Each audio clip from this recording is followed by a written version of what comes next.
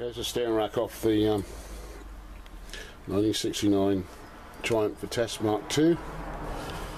Pretty sure they're pretty much identical to any small chassis Triumph, but anyway, that's what this one's off of. Yeah, these steering rack gaiters, they were cheap. They weren't. They're about half the price of those ones, and here we are. They're buggered, and they're not. They haven't got oily, as you can see. They're not. Still, they're dusty. It's not like it's oil that's done it. It's they're just fell to bits. Too dry. I don't know how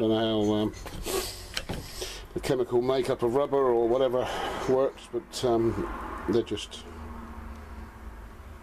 dry. Fell to bits. Track lens were new last time. They're still looking okay. There was no visible play in the steering, so I think what I might do, just for funs, kicks and giggles, or whatever you want to say, or shits and giggles, is I'm going to have a look at see if I can get some grease, get the rack cleaned and get some grease into it. I haven't actually stripped down a steering rack since I was at college, so we had to do it there to pass an exam. Haven't done it since, because to be honest, it's really not worth it. You just buy a new rack and you chuck it on and off you go. So, but since this is old Vincent and we love old Vincent, we're going to take his steering rack to bits and have a look in there and make sure he's all looking all nice in there. I think a reconditioned steering rack for Vincent is about 90 quid. It was not a lot of money. So, but we'll take it apart. There's no play that I know of. The MOT tester didn't find any play last time, so but it's worth. I think it's worth getting some nice fresh grease into him, into the ball joints and stuff, you know. So we'll get them apart and we'll have a look. Now, I don't know any truth in this, but it's just an observation, purely an observation. It's just come into my head. I've mentioned before, when I was a kid, I worked in a garage. The garage predominantly worked on British Leyland cars of some description or other, because the boss had left a British Leyland garage that he had served an apprenticeship at, and took a lot of the customers with him when he left. They happened to be quite old customers, and so it's kind of how I come around, end up working on things like these old Triumphs and stuff as a kid, rather than, well, we did have customers with nice modern cars, but predominantly it was old cars. Anyway, and it's a stupid observation, and it's this is how my brain works. We used to count off the turns.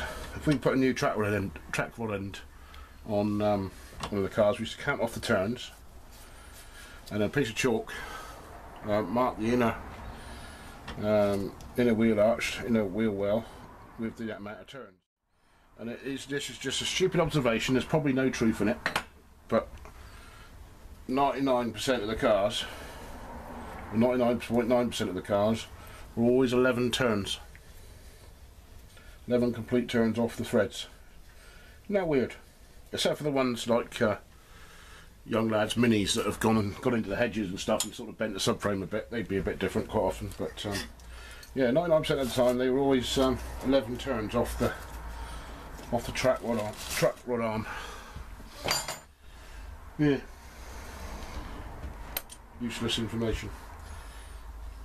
Okay, so we got our ball joint on the end, and a steering rack, in my opinion. If I get a pair of nice mole grips that aren't too you want to do this lightly, otherwise you bugger the splines up.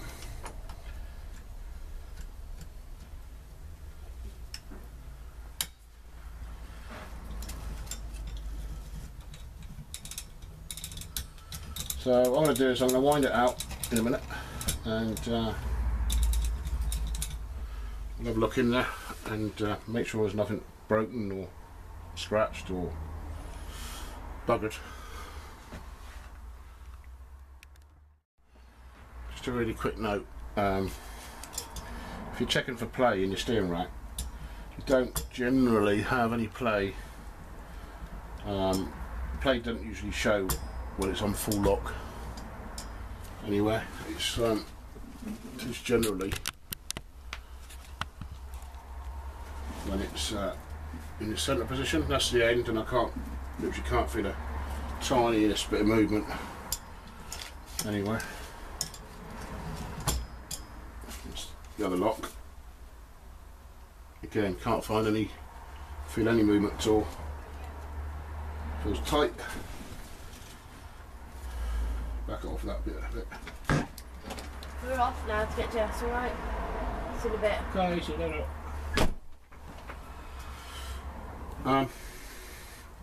Yeah, can't feel any play at all, so just count the turns. 2, 3, 4. 4 turns. So I'll go back to 2. So that should be about the centre point. And now I can feel a little tiny bit of play.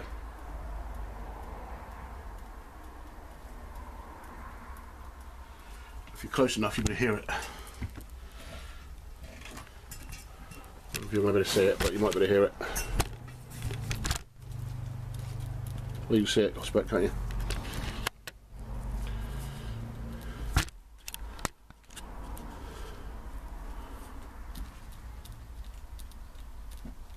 See it or not? Anyway, it's about, I'd say, about 5th hour play, maybe a bit more. So yeah, the position for checking the play is in the centre, not the ends. It's the same with steering boxes. They're pretty much the same, but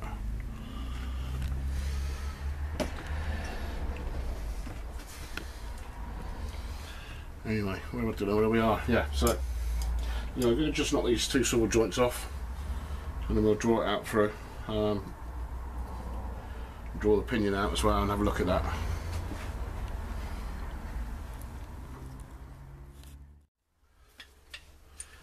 I'm not a fan of using these things for anything other than pipes, but I haven't got a spanner big enough. It's about a 35 mil, 34 mil, whatever that is in imperial, maybe inch and an eighth, something like that. And I haven't got any inch and an eighth spanners. So.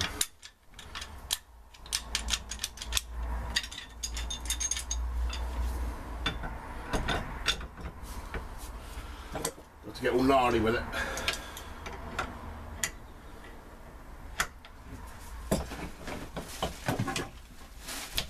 See, it's tight enough actually.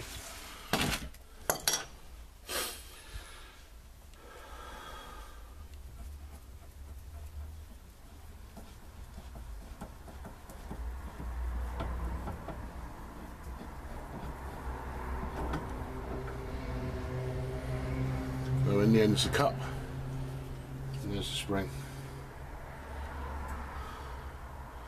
But seeing as that, we'll take that apart in a minute. Seeing as that steering rack gator was split, it's definitely a good idea to wash it out and get all the grit out of it and re-grease it.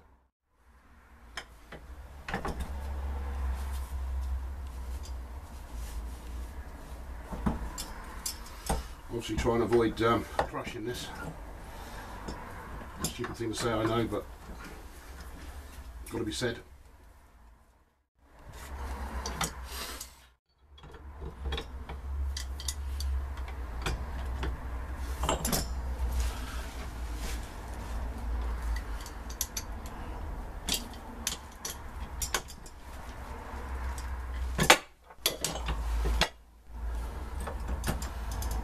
Work wrestling this is.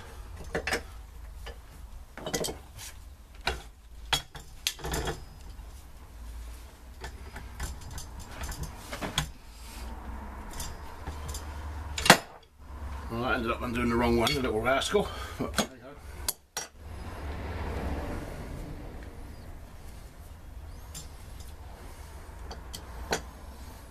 Knock my tab washer over first. Doesn't really matter because it's got to come off anyway, isn't it?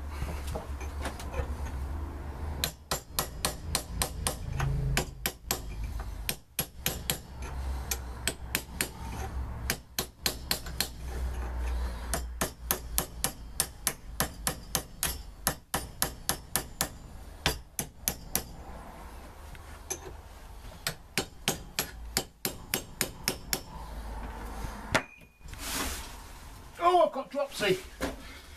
Oh. I'm sure the ground's getting further away as I get older. Is that possible? I think there's one more around there. No, that's right, that's still on.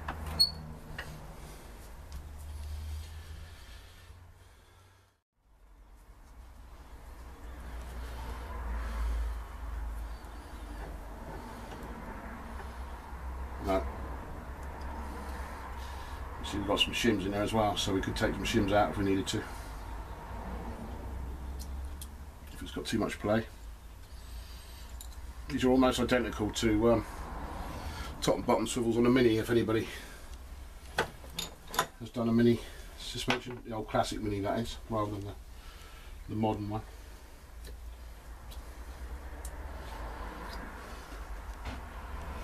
Okay. We should be able to break that off there now.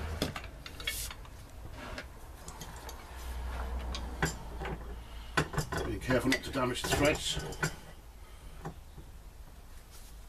One of them things, it's not how I wanted to take it off, but it's how it wanted to come off.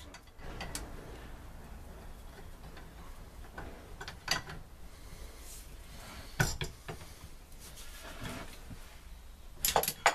Got it.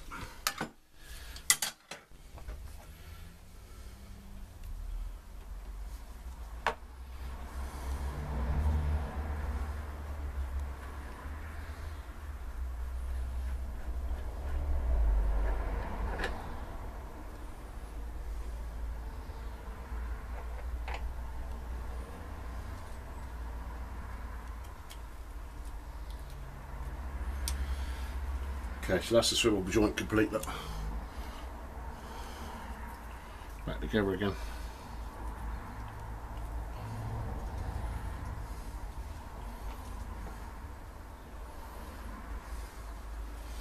Pretty sure they're the same length, so it doesn't matter if we do mix them up.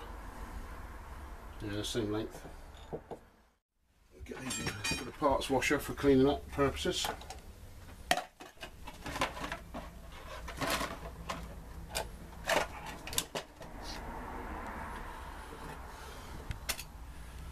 Strip them down and put them back together at the same time, I think.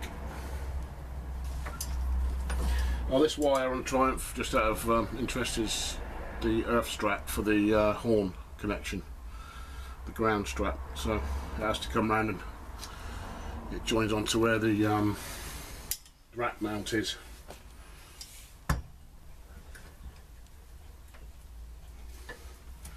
Just to make the connection for the, because it's rubber mounted obviously, and it makes a connection for the horn.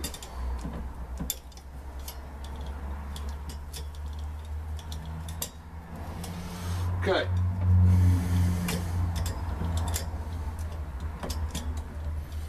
Just screw the just off the bottom,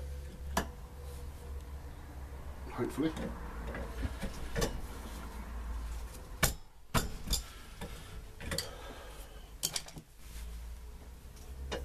Pretty sure there should be another spring and a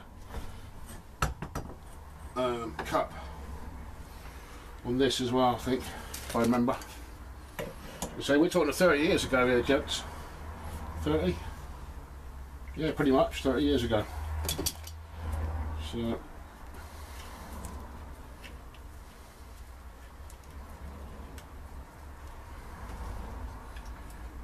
can hardly remember things about half an hour ago, so Okay, yeah, so we've got another spring. That means there'll be another cup in there, so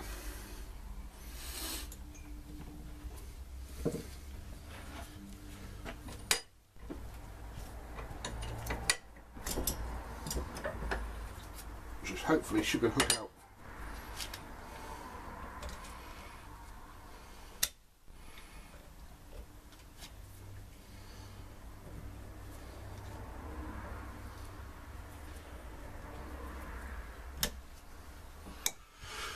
Being a wee bit stubborn.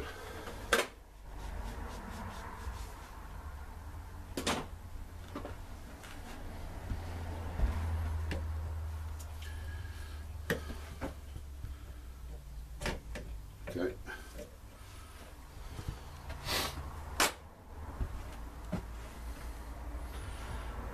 we go. So that's the cup that provides attention on the pinion.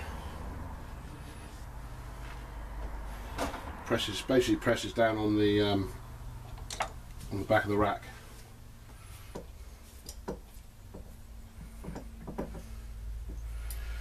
There's some circlip in there.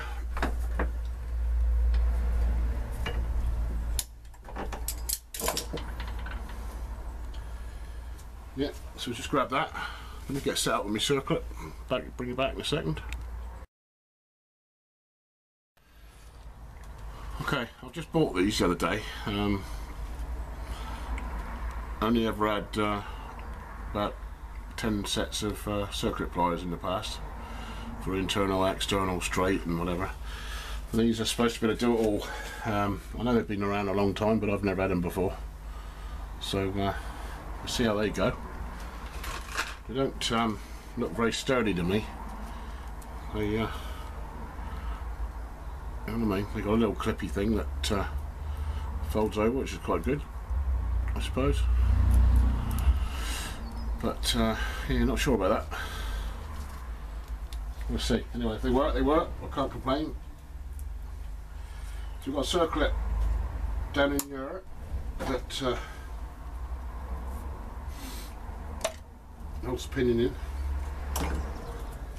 I'll say this is all dragging the memory banks here from 30 years ago, so you have to bear with me if I start acting like a buffoon and doing it wrong.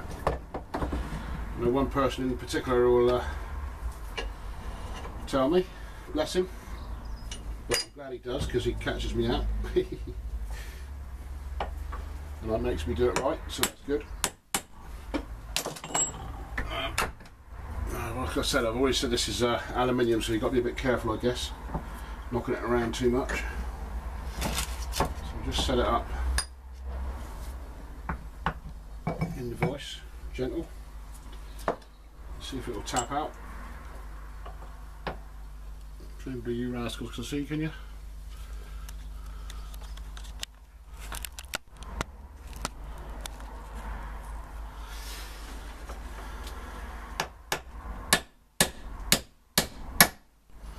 It's moving, so that's a good sign, isn't it?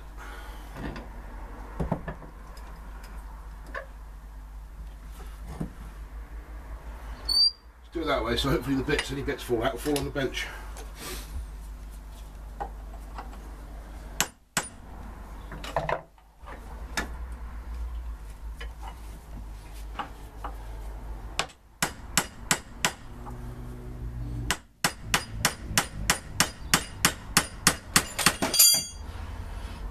Oh, it's all falling apart.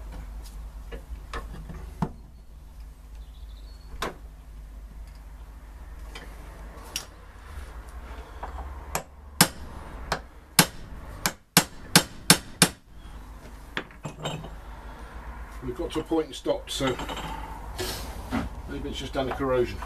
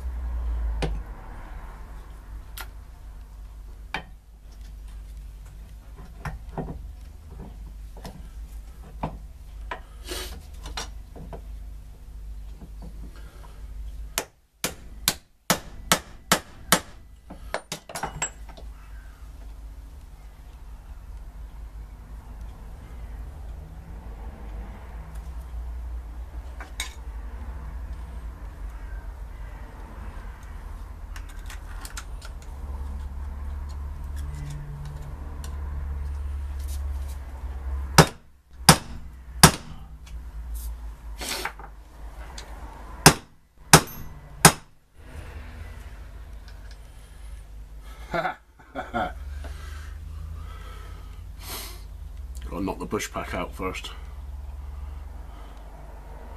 That's what I reckon. Oh yeah, look. Anyway, yeah, so there's your pinion.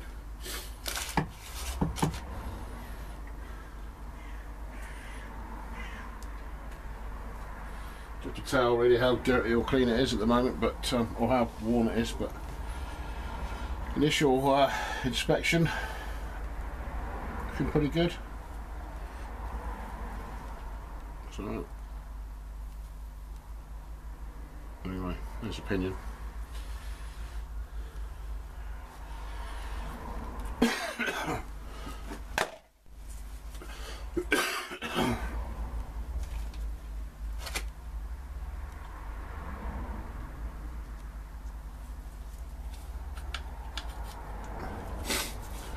Just draw this out now.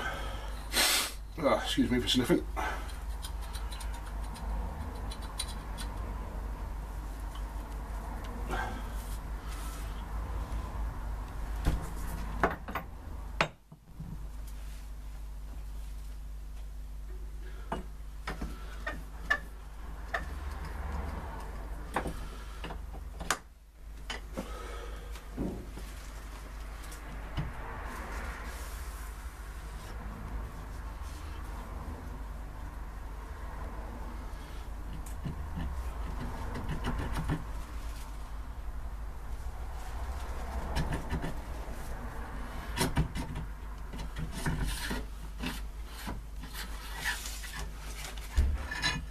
Okay, so that means the rack will only come out one way. Just towards the pinion.